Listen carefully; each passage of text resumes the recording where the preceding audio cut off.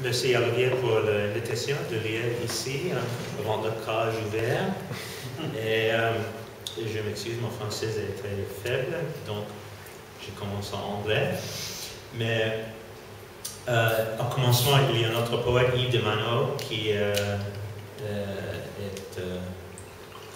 fait quelque chose ce soir, mais il aimera. Donc, je commence avec un petit peu de poésie de Yves de Mano en anglais, traducteur et Cyprianus. Et puis, Nimrod et moi faire une lecture de la poésie de New Babel en anglais et français. Et puis, on peut un petit peu après ça aussi. Donc, this is the poetry of Yves de Mano, who is ill, can't be with us here tonight. He's going to be the third reader. And so I asked him if I could read a little bit of his work to start off with, translated by the wonderful American poet Galerie éof. Earth. Put in verse, valid in verse, before winter. Despite the rain, flats the folds from black to green. Besides the slow rain of glass, scattered the wild grass, hurricane ripped out round the meadow. Black versus green, window frames agape, diptych on the panes, having been blown out, black versus seen. That the wind wins in spreading in the lower right corner, bloody thumb at the edge of another corrugation. But matter is subtracted from it, black pane, green frame, sawdust cellar, after winter, squandered soot.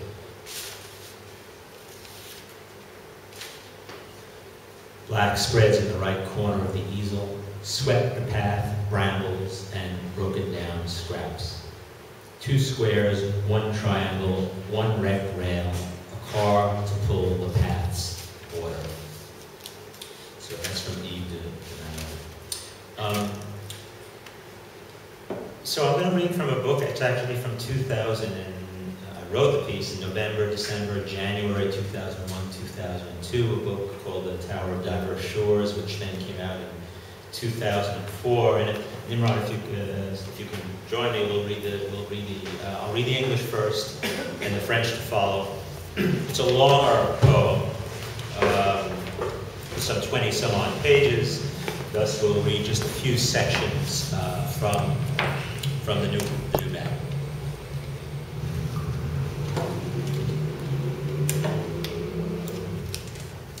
Section 0. Babel, of course, is the fall of a tower, followed by a vast, manipulated confusion of words. Babel is language's beginning, before it's a language, while it's still song. As Babel is both a ground and a zero, Middle English Grund and Arabic Zephyr, Cipher, Gallicized zero, let's call it ground zero.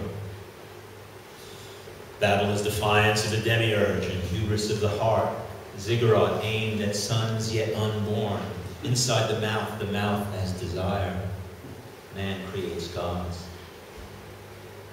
Where before stood the north and the south, now yawns a smoldering cleft, smoke subject to variable breezes. The smoke contains bodies. We breathe one another. Thus Babel is capital. We breathe one another. As Ares breeds over all the world's capitals, fragments of furniture spun from seized cockpits, strangers blinking into craters of Mars. Babel is capital. Babel's a Bible in a motel room dresser in Birmingham, Alabama. Babel is the Battery Park Esplanade and the people still waiting at the airport at Santo Domingo. Babel, the most beautiful girl in all of Kashgar, black hair, black eye, maybe 13 years old, in a gay red dress, gazing admiringly at the foreign lady chance brought to her alley, gently, tentatively mouthing a single phrase in English addressed to that lady. How do you do? Babel is meddlesome. Its scrotum melted some. Our mad, extravagant metropolis, not bashful, still seeking the heights. Babel was Mesopotamia, its era's only superpower. Redound of Gilgamesh, modern-day rock. Babel is Baghdad, Babel is Belgrade, Babel is our backyard, a world that incessantly trades names with itself. Babel in 3 languages, Babel in 3,000. Put on a bib. A baby babbled of lions eating books, and those lions ate books. Babel is books on shelves of the bibliothèque queer. No rabble in Babel. Everyone's speech an equally valid muse. Thus, balm them with butter. Here is the blade with which Babel's abolished. Here are the furrows where Babel begins, which no seed can boycott. Babel rinses its parents in sorrow. Babel rewards its makers with slow worms. Babel is birth, rebuilding with cranes all sorts of crimes, the way life is a dagger, the way all wars begin with some men's disaster. Babel is Buddha, dispensing with words. Babel is mating, thunder, whale blubber and rain. Babel is blame. Babel is axe. Babel is Bush bin Laden and fame. As tall facades crumble like rock face, so many unbound mountains. Captain FBI simply offers, my bad. Babel of waves, Babel of wharves, of merchants and stores, city proud of its iron and brains. Babel is braggart, Babel is pulpit, Babel's a word on the tip of your tongue, or the trouble stored in a bull's flaring nostrils. I'm down with the Tower of Babel. I can't even enjoy a blade of grass unless I know there's a subway handy, or a record store, or some other sign that people do not totally regret life. His stumble, his stutter, his stone smooth his skin, towers swaying the way they sway in the wind. As a person is always his tongue's own half-witting puppet.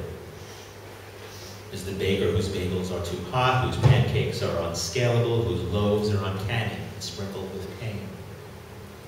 His flesh covered with brine, its bitumen cracked with fever, wolves in the blood howling to the gibbous heart. Babel is the beaten ball player who goes ballistic. Babel is an icicle in your mouth, as melodious as a flute, as percussive in its ripping as drums.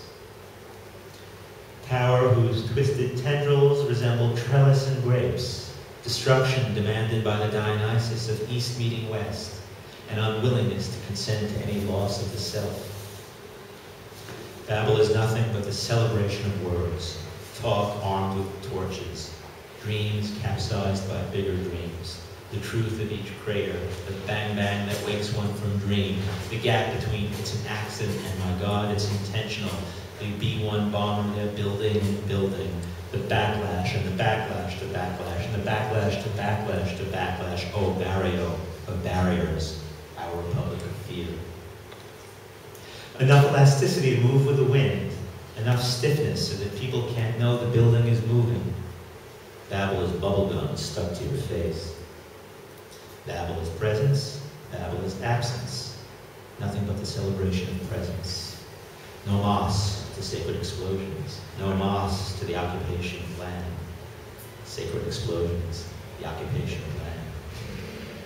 Babel is how a man howls as he leaps from the heights where no other man can hear him. Babel is that moment of imagining one can fly, a brevity that lasts forever and Babel's unconscious. Babel is a ray of sunlight crashing earthbound, a rivulet of rays crashing earthbound, a field lined with light. The Tower of Babel, word up. If architecture is frozen music, then these melted, smoking shards are its melodies, its incandescent burial grounds. Babel become what begs you to sing it.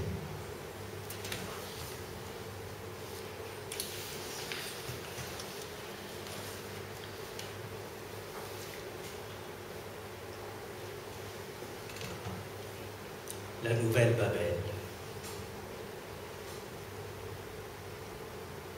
Babel, bien sûr, la chute, Dieu de tour, et après, grande confusion et manipulation de paroles. Babel, c'est aussi Babyle, commencement de la langue, avant qu'elle ne soit langue, quand elle était encore chant. Babel, c'est donc un début et un écroulement. Ground zéro, du moyen anglais ground et de l'arabe zéphir, chiffre, latinisé en zéro. Babel, c'est des filles lancées de murge, insolence du cœur, ziggourate, pointé vers de soleil à naître dans la bouche comme désir. L'homme crée les dieux. Où avant se dressait le phallus du nord et le phallus du sud, baie désormais une fente embrasée, fumée au gré des vents. La fumée contient des corps. Nous nous entre-respirons. Ainsi Babel, c'est Kaboul. Nous nous entre-respirons. Comme Arès couvre toutes les capitales du monde. Fragments de sièges tournoyant hors de cockpits détournés, des étrangers qui s'éberluent devant des cratères de Mars. Babel, c'est Kaboul. Babel, c'est une Bible dans une commode de motel à Birmingham, Alabama. Babel, c'est l'esplanade de Battery Park et les passagers en attente à l'aéroport de Saint-Domingue. Babel, c'est la plus jolie fille de tout Kashgar, cheveux noirs, yeux noirs, peut-être 13 ans, en robe rouge éclatante, qui fixe avec admiration l'étranger rentré par hasard dans sa ruelle et doucement, timidement, articule avec cette seule phrase en anglais adressée à la dame, Pardon. Babel est bravo. Ces bourses en ont fait baver notre métropole démesurée contenue à viser les sommets. Babel, c'était la Mésopotamie, seule superpuissance de son temps, retombée de Gilgamesh, Irak d'aujourd'hui. Babel, c'est Bagdad. Babel, c'est Belgrade. Babel, c'est chez nous. Un centre qui sans cesse se déplace et se renomme World Trade Center. Babel en 3 langues, Babyle en 3000 langues. Mais donc un bavard. Un bébé babillant de lion qui mange des livres. Et les lions mangeaient des livres. Babel, ce sont des livres dans les rayons de la bibliothèque interdite. Rien de vil à Babel. La parole de l'un et la muse de l'autre. Alors, les bombardiers de beurre. Alors, les bombardés de beurre. Voici la lame qui abolit Babel. Voici les sillons où Babel commence et que nulle semence ne peut boycotter. Babel rince ses géniteurs dans le chagrin. Babel récompense ses créateurs avec des couleuvres. Babel est naissance, reconstruisant avec des grues de toutes sortes de crimes, et même que la vie est un poignard et que toute guerre commence dans quelque débâcle de lit, qui se rasa le camp au cutter, né de décombres, bas pour papa, maman pour maman, des babouins sacrés en patrouille à ses frontières. Babel est Bouddha, qui se passe de mots. Babel est accouplement, tonnerre, blanc de baleine et pluie. Babel est opprobre, Babel est hache et axe, Babel est bouche bellade et les médias. tandis que les hautes façades s'effritent comme parois de schiste, montagnes dévergondées, le capitaine FBI ne peut que s'excuser au passage. Oups. Babel de vagues, Babyle de quais, de marchands, d'entrepôts, ville fière de son fer et de ses cerveaux, Babyle vantardise, Babyle sermon, Babyle se mou sur le bout de la langue, ou les ennuis qui palpitent dans les naseaux du taureau. Je tombe avec la tour de Babel. Jamais je ne peux me réjouir d'un brin d'herbe si je ne sais qu'il y a tout près une bouche de métro ou un magasin de disques ou quelque autre signe que les gens ne regrettent pas complètement de vivre. Ça bégaye, ça bascule, pierre lisse comme eau, tour qui oscille, comme des tours oscillent dans le vent, comme nous sommes les marionnettes à demi consentantes de la langue. C'est le boulanger aux aguets trop chauds, aux crêpes collantes, au pain pétri de peine. Ces chairs couvertes de saumure, bitume craquelé de fièvre, loup dans le sang qui hurle au cœur gibbeux. Babel, c'est le besoin battu qui pète les plombs. Babel, c'est un glaçon dans la bouche au mélodieux qu'une flûte, aussi percutant qu'un tambour. Tour dans les vrilles tordues ressemble à la vigne, destruction exigée par le Dionysos de l'Orient rencontrant l'Occident, refus de consentir à toute perte de soi. Babel n'est que ces relations de mots, discours armés de torches, rêves chavirés par des rêves plus grands, la vérité de tout cratère, le double bang qui vous réveille d'un rêve, la faille entre un accident et, bon Dieu, c'est un attentat, les bombardiers B qu'ils persistent à construire, les représailles et les représailles aux représailles, et les représailles de représailles aux représailles, aux barrios de barrières, notre république de la peur. Assez d'élasticité pour osciller dans le vent, assez de rigidité pour qu'on ne s'en aperçoive pas. Babel de bubblegum qui vous colle au visage. Babel est présence, Babel est absence. Rien que la célébration de la présence, nos masses aux explosions sacrées, nos masses à l'occupation de la terre, explosion sacrée, occupation de la terre. Babel, c'est un homme qui hurle en sautant dans le vide quand aucun autre ne l'entend. Babel, c'est ce moment où l'on s'imagine pouvoir voler un instant qui dure à jamais dans l'inconscient de Babel. Babel est un rayon de soleil qui se fracasse au sol, un ruissellement de rayons qui se fracasse au sol, un champ miné de lumière. La tour de Babel, sa baume. Si l'architecture est de la musique figée, alors ces décombres calcinés et tordus sont ces mélodies, ces cimetières incandescents, Babel devenu ce qui supplie de la chanter.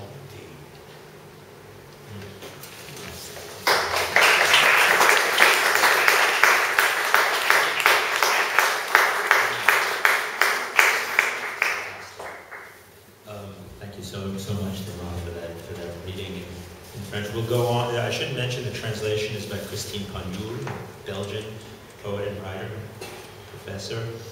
So as I mentioned, it's a long poem. I'm going to skip around. That was section 0 from the New Babel. This is section 2. We'll read section 0, 2, and then 7, and then one other poem after that. So section 2, the New Babel. Quote from the journalist. Come back in. Section 2, a quote from the journalist Barry Barak from the New York Times, December 15th, 2001, Madhu, Afghanistan. Quote, perhaps someday there will be a reckoning for this tiny village of 15 houses, all of them obliterated into splintered wood and dust by American bombs. U.S. military officials might explain why 55 people died during December 1st. But more likely, Madhu will not learn whether the bombs fell by mistake or on purpose, and the matter will be forgotten amid the larger consequences of war. It has left an anonymous hamlet with anonymous people buried in anonymous graves. America's own anti-Taliban allies were horrified, claiming the target had been mistaken and that hundreds of innocents had been killed. It was, quote, like a crime against humanity, said Haji Mohammed Zaman, a military commander in the region, end quote from the newspaper.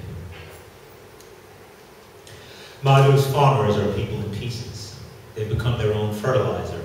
Assuming the rains come, we did them a favor, he suggests a cartoon version of Secretary of Defense R, big laugh. But really, there is no need for such a cartoon. We've already firmly established the concept of collateral damage. He who sees with his heart, as Paz would have it, sees Madhu as himself. And who can't see Madhu with his heart? Men with fossil minds, with oily tongues, suggests the cartoonist. Every face, a mask, every house a ruin of mud, brick, and wood. Whose sisters were killed? Collateral damage can't ever say beforehand. Terrorists don't target specific sisters. The American attack came in 4 separate waves. After Madhu, to write poetry is barbaric. Theodore Adorno. We've yet to find their bodies, many layers to this rubble, and now we live with this mystery, saith the elder Mr. Blow, a Madhu resident, though he might be speaking in Manhattan. Sorrowful old man, white beard, furrowed forehead. Then Payagal, young man, bitter-eyed, I blame the Arabs, then amended his own statement, I blame the Arabs and the Americans. They are all terrible people. They are the worst in the world. Most of the dead were children. Fragrance, birdsong, wheat fields. Mr. Barak reporting 2 weeks after Madhu's apocalypse. Harvesting scrap metal from bombs. Hopes of surviving winter.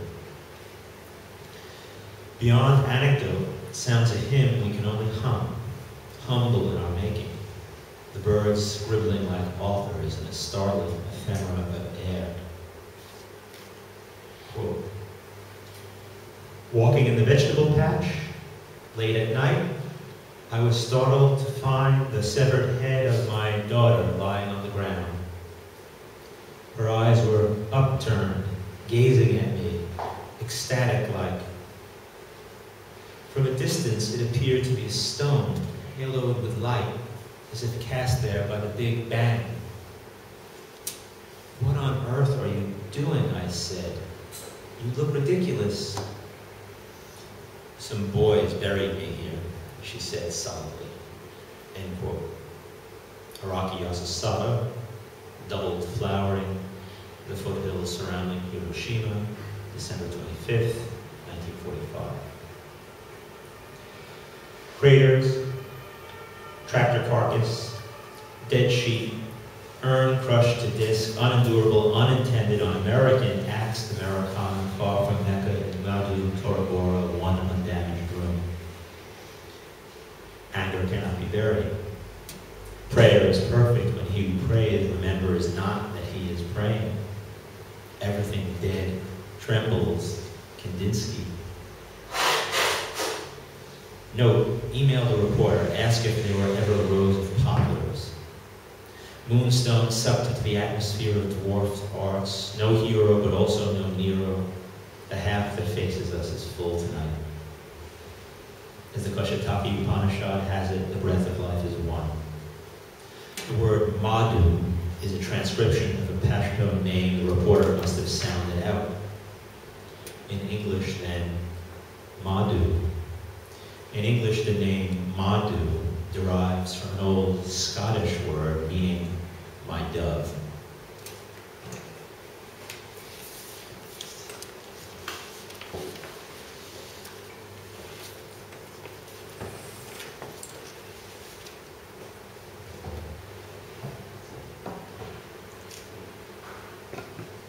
Very baroque. C'est New York Times, 15 décembre 2001, Madhu, Afghanistan. Peut-être qu'un jour il faudra rendre compte de ce petit village de 15 maisons, toutes transformées en bouts de bois et poussières par des bombes américaines.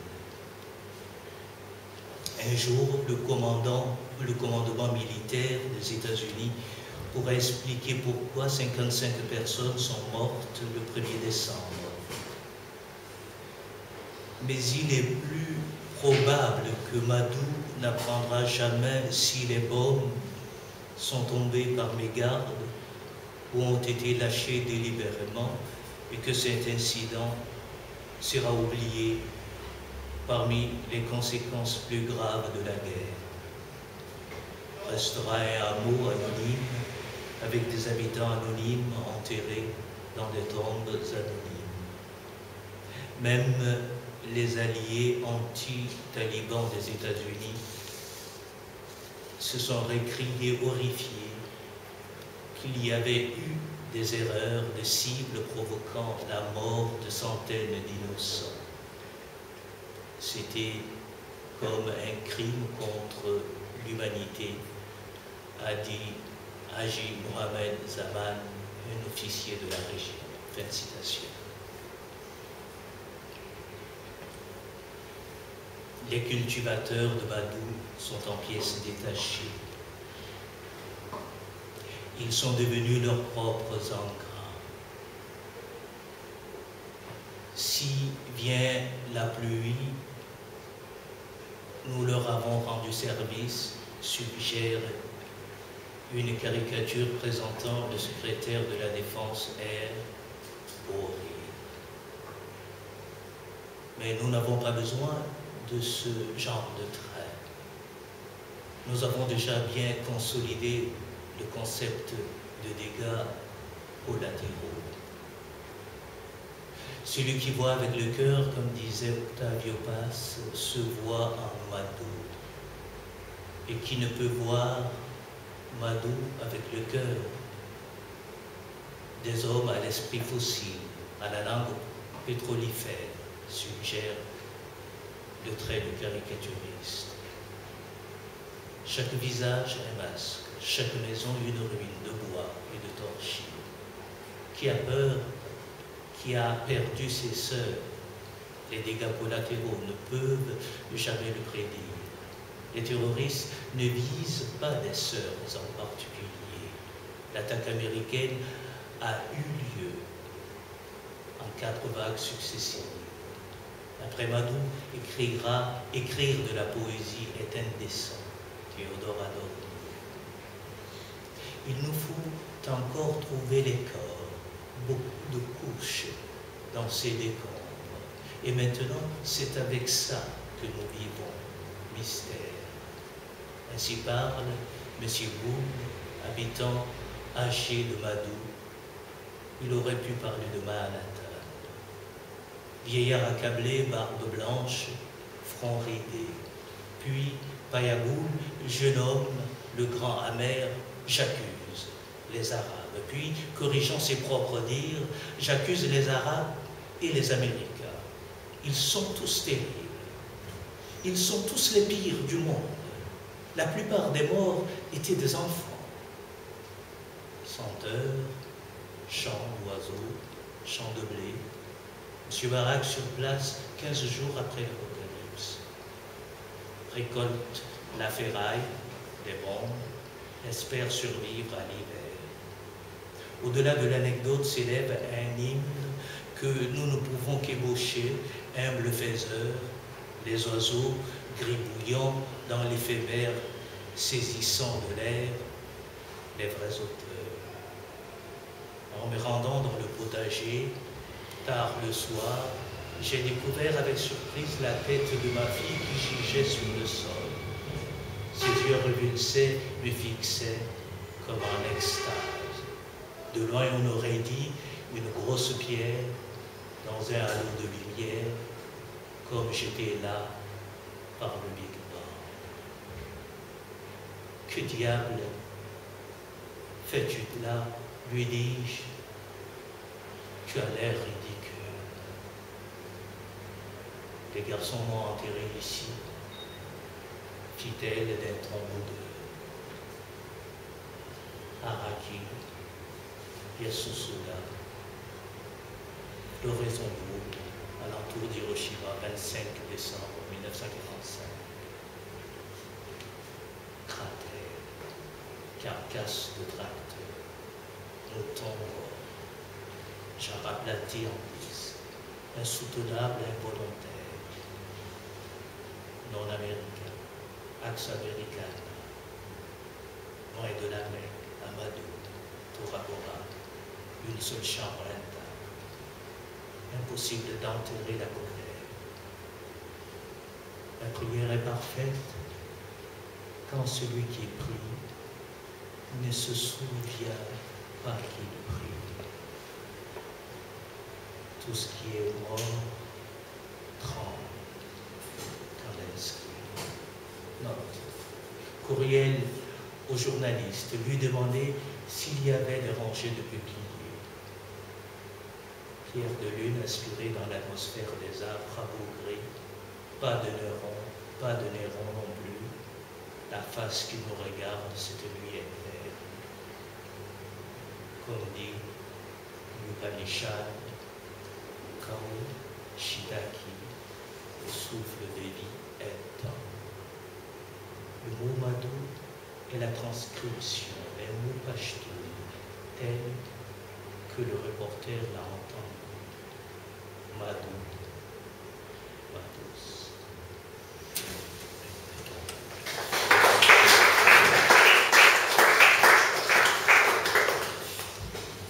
One last section from the New Babylon, one text I think to follow that. This is section 7. What's worshipped isn't upstairs. You've kissed it often beside the sweet flanks of living oak, which is why you know it to be peripherally pictured and unpictured thought, or a wet rush between the legs of the bond between contingent realities and Babylon's tower, for which will yet come a fitting word. The flower pots break around you, the tortoise shells lose their markings, at that moment when the city seems to come unbound.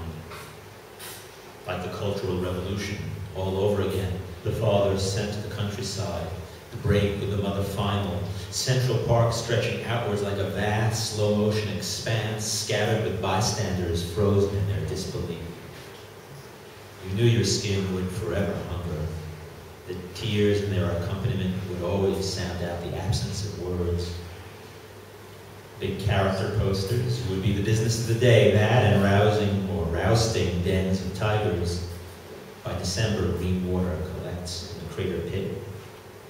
Yet, the deeper, unsatisfied war beneath and behind declared war, Duncan, the conflicting egotisms, the hooligans of hubris, combat groups, policies of chaos, and petroleum spread, all are bound in a larger dialectic sensation momentarily shatters.